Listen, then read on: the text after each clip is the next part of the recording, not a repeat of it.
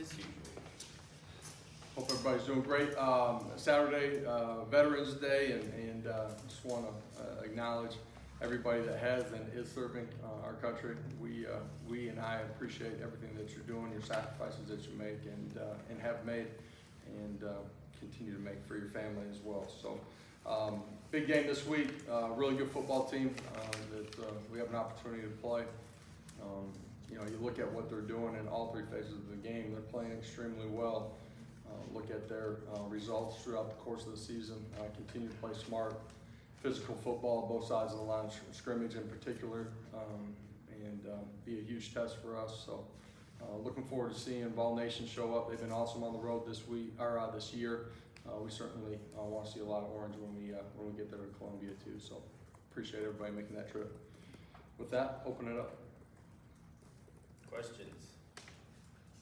Rob. Coach, after the stats this weekend, you have the #1 rushing offense in the league and the #1 rushing defense in the league. You always like to hear this is a line of scrimmage league. What steps have had to take place for you guys to beat it? Yeah, just the growth, you know, from our program, where we started to where we are now. It starts with personnel, having good players on the line of scrimmage. We have guys that have played a lot of football on both sides of the line of scrimmage too. They've continued to get better. We've had an influx of some young guys that are dynamic and change the way the game's played. And then, you know, with all of that being said, you know, you talk about, you know, D linemen and offensive linemen. The other position groups have a great effect on that too. Offensively, your tight ends, the growth of our running backs, the quarterback being involved in that. And then defensively, you look at our linebackers and safeties, how they're playing, being able to tie all three levels of the defense together. I think that's been a huge part of the growth of our program since we arrived here, and we're going to need that here as we continue through this journey this season, in particular this week. You know, you look at Missouri, they're extremely good up front. Running backs dynamic. I think he leads the league in rushing. And obviously for us offensively, we've got to maintain balance. They've been really good against the run. Ryan and Brent. For guys like Jabari Small, Mari Thomas, John Campbell, who didn't play on Saturday, how important was it for them to get that extra week of rest before the end of the season? Yeah, opportunity for them, you know, to get completely healthy here. They all had an opportunity, would have been available if we felt like we needed to, but just elected not to play them in that game. Be big to have all those guys back and fresh and ready to roll. Coach, I know you're turning the page to Missouri, but what was your takeaway from your veterans and your youthful guys when you watched the tape from Saturday? Yeah, biggest thing, I talked about it with our team today in the team meeting.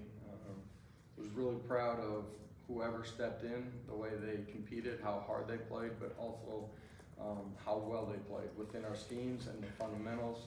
It didn't matter who was in the game, they went out there and played at a really high level. And that was true defensively, special teams, and offensively. You know, to finish the game that way, the way that we did, probably one of the best finishes in a game like that where you got a lot of guys in that I've had in my coaching career. Vince, and then to the back with Sam. What are the specific things that you've seen in Missouri quarterback Brady Cook? Listen, he's smart, he's accurate with the football, and he is athletic, has the ability to affect the game with his feet. And you know, we got to do a great job in the pass game. We got to affect him, not let him be comfortable in the pocket. While doing that, you cannot let him escape the pocket. He'll be dynamic and make big plays with his feet and his arm as he breaks contain. And then he's obviously a part of their run game too, and can hurt you there.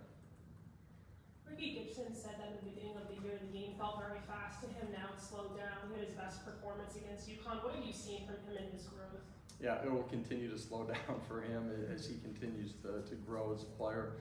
It's just the evolution of being a young player and understanding everything that's going on around you. That's understanding what the guys around you defensively are doing, their responsibilities, but understanding formation, route concepts, understanding your fits. Being able to go out there and play instead of having to think. He's dynamic, really athletic, competitive, willing to stick his face in the fan in the run game too, or on perimeter screens, go tackle. Love the growth that we've seen from him and a lot of those young DBs, and I thought they all did a really nice job when they got in on Saturday. Eric and Ben.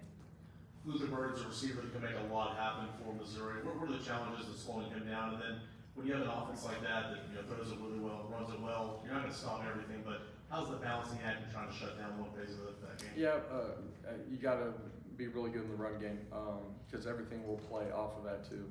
They create a lot of big plays with chunk plays, design shots down the football field. He's a really good player, and so when he gets the ball in his hands, he's difficult to bring down. They do a good job of moving him around too, where you got to track where he's at for some of the ball in hands, and they try to find matchups for him. So we got to do a great job against him, but he's not the only wide receiver. They got a really good core group of wide receivers that are dynamic. Josh, how much did you enjoy seeing the entire offense kind of mob Nico after his first career touchdown? And I know it was his first, but what do you think that meant with how they did kind of celebrate with him? Yeah, your first one's always a big one as an individual player, for Nico, and then for the guys around him too, to be excited for him and what he did. That's offensive lineman, skill guys, it's Joe, it's everybody. They see the work that he puts in, the type of player that he is, and that was a big moment for him. Adam and John. You said you were really proud of how many guys you get into the game the other day. When you have your 3s and 4s in there, you're still running your offense. Some coaches just go all tackle 3 times and punt it. Why do you do it the way that you do it and keep running the offense? Yeah, there's times where you need to slow it down. In that football game, our guys haven't had an opportunity to play the way that we play, and so I thought it was important to be able to evaluate them, but for them to also have the experience of playing how we play.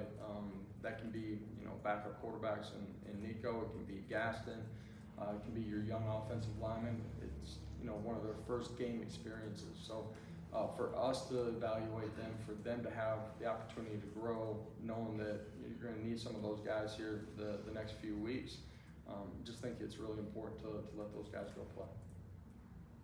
Coach, Coach Drinkwitz is having his best year since he got to Missouri. As someone who's been in a similar situation over your 3 years here, building a program, just what is it like going up against an opponent you have a chance to make a statement against from their perspective? You've had those opportunities here. I'm just curious if you've seen preparation change before those type of matchups on your side. At the end of the day, they're a good football team. They play well in all 3 phases. They're smart, tough, and competitive. That's why they've played the way they have throughout the course of the season. You can tell that they're prepared every single week. We know that we're going to get their best, and it's our job to make sure that we're at our best too. Ben, West, and Teresa. Josh, what did you see from Elijah Simmons on Saturday? It seemed like since he returned from injury, he was as active as he has been. Yeah, just a guy that's continued to get healthy here. Got banged up on the back end of training camp. He's been out there, he's competed well, but I think he's at his best physically. And so he was dynamic in the run game. You look at the short yardage play. I think the ball's on the 2-yard line. Does a great job getting off, essentially blowing up the A gap, making it bubble. And we got James and Tyler out on the outside that make a play when the ball bounces. He did a good job of being violent, disruptive in the pass game too, chasing the quarterback. So probably played his best football. I think most of all, it's indicative of him being his healthiest. Josh, obviously there's a lot of different ways to play football on offense. You see some teams have success throwing it a lot, some have success running it a lot. Yeah, you can run triple option too. Yeah, a little bit of that stuff. Love that stuff. You should run that. Yeah. When you talk about the balance that y'all have, how much, if you're a defensive coordinator, if you're a team scouting against that, how much more difficult is it when a team has near 50-50 balance? Well, I think when you are balanced, it forces the defense to defend the entire field all of the time. And to do that, you got to be good up front. You got to have a quarterback that's a good decision maker. You got to have good skill guys. We're fortunate. We've continued to grow and are starting to play some of our best ball and most consistent, in particular, out on the perimeter.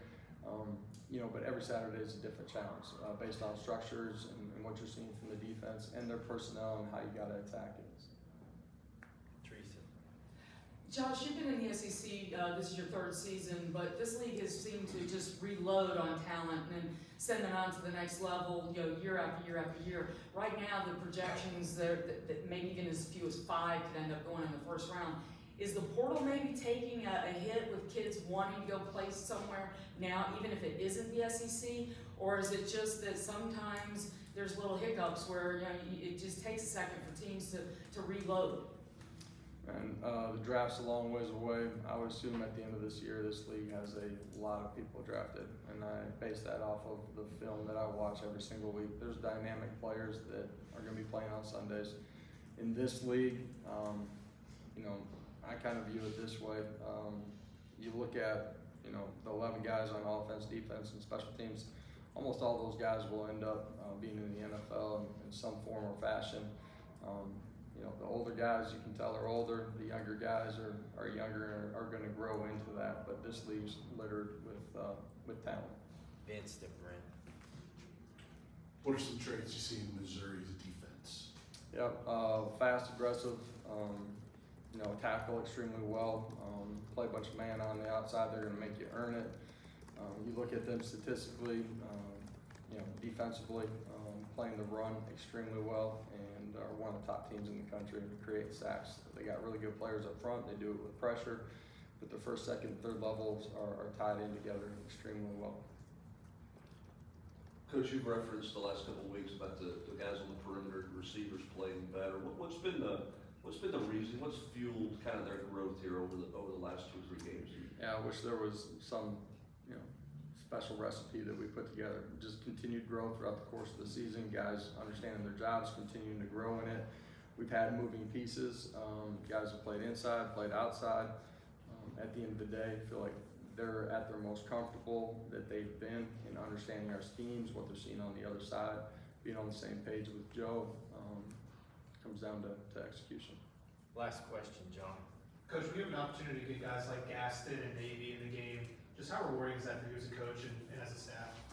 I just think it's important for guys that work and compete all year long. When they get an opportunity that they get in the football game, it's great to see those guys play at a really high level. Those guys are instrumental in who we are as a program, and you love getting an opportunity to play whoever or however many guys you can based on the score of the game.